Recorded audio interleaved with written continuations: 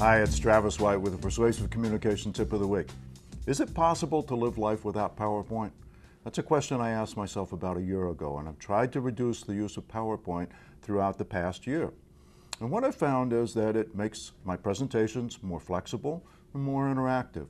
And I'll often step forward to present to an audience and I'll ask them, is it okay if I don't use PowerPoint today? And you can almost feel the tension flowing out of the room, the defense mechanism starting to lower.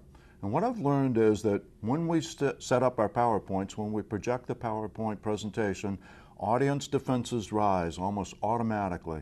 By not using PowerPoint, we lower the defenses, we lower the mechanisms that filter out our messages.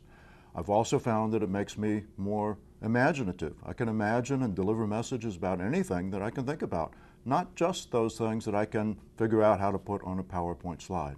It also makes us more interactive. The audience participates because their defense mechanisms are lower, because their filters are lower.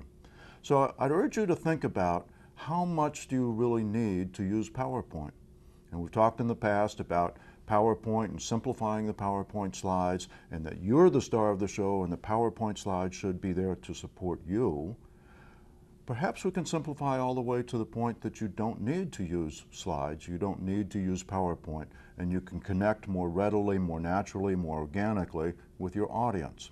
I'd suggest that you give it a try. I'd suggest that you use whiteboard or flip chart, that you write out your messages, and then you interact with your audience. One of the things that allows you to do is outline your message on a whiteboard, and then you can turn to your audience and say, this is what I've been thinking about talking about. What additional things would you like me to talk about? What's on your mind that I haven't anticipated?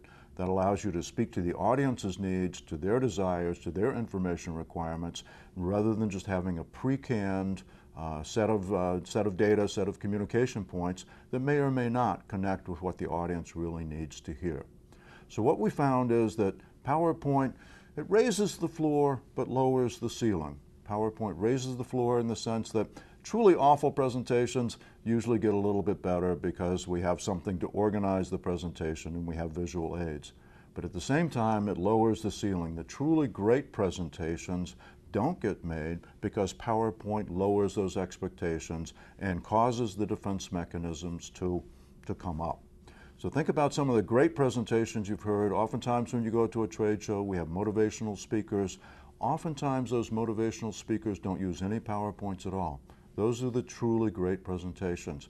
If you want to be a great presenter, think about not using PowerPoint, speaking more naturally, using whiteboard or flip chart to keep the natural pace and an interactive and flexible dialogue with your customers.